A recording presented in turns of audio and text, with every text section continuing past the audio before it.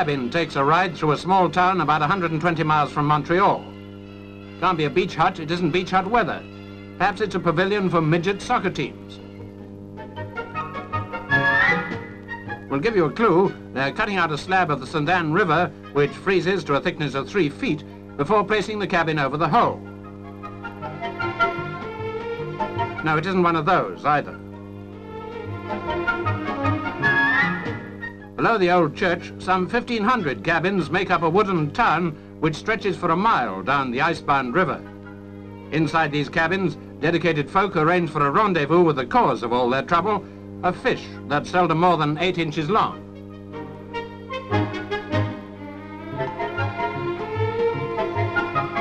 This is the Tommycod, a member of the cod family which travels up the St. Lawrence to spawn in the St. Anne. It's the ultimate in fishing comfort. Just pull them up through the sitting room floor.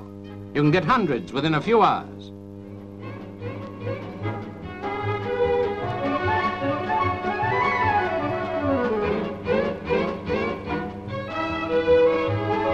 The Tommycod run provides the excuse for a nice carnival with snowmobile trips and sleigh rides. Most weekends, around 25,000 visitors come here to rent cabins and join in the fun and games.